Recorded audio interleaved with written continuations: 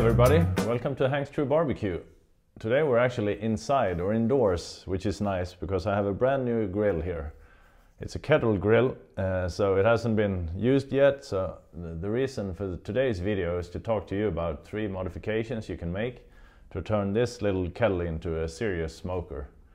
Now, for various reasons, you may already have a grill, you just need a second one at the summer house or something, or you just don't have the money right now to spend on an expensive grill.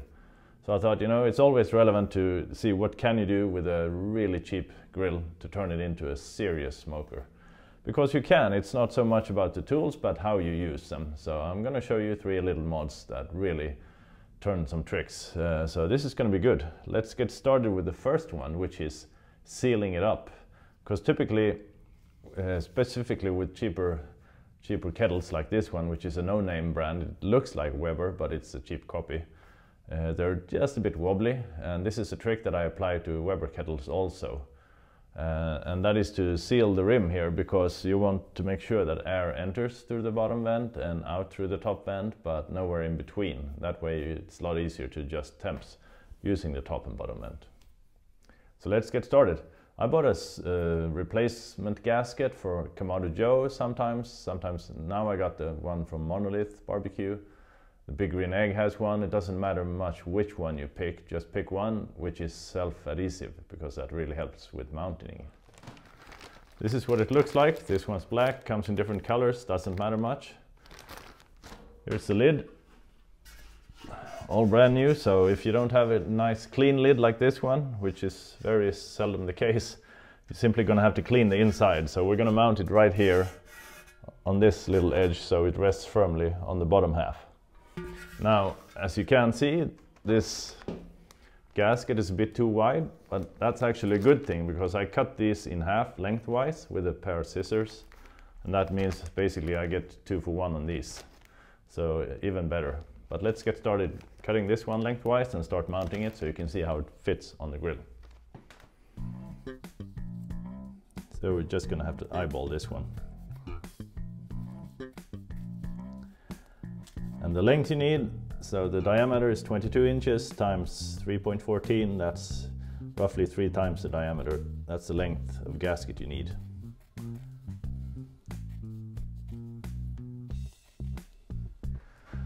Alright, now that we've cut it, we're simply going to start mounting it here.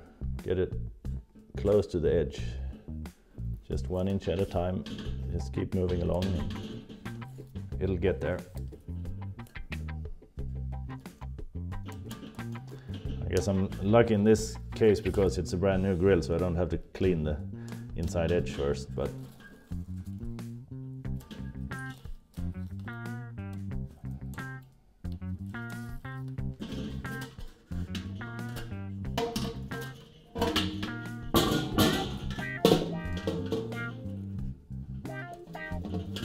Alright, so the gasket's mounted, looking good.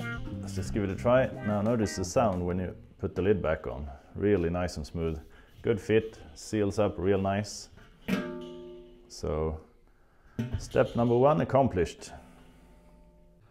Now the second thing I do, which really creates a true 2-zone setup, is to simply get a slow and sear and put into the kettle. I know you can do without one, but it makes it so much easier to fill this side with charcoal or briquettes. You have the water reservoir, which separates the cool and the hot zone, and then you place the grates back on.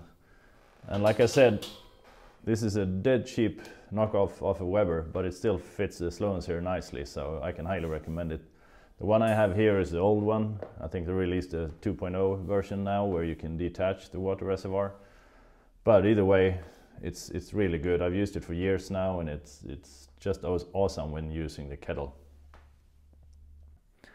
And now the third trick, as always, get a good thermometer, place it on the grates where the food is.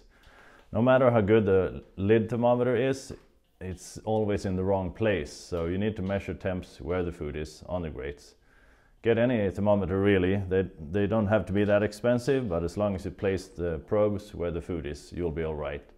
And typically you get another probe to put into the meat so you don't overcook it. Now that was easy, wasn't it? 3 simple tricks. Get the gasket to seal it so it breathes properly.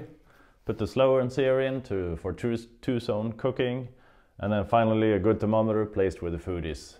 Now this is going to turn out some awesome food, I'm promising that. It's really simple. And altogether, I think these three are cheaper than actually getting a brand new Weber kettle. So I'm really looking forward to cooking on this one. Alright, thanks for watching.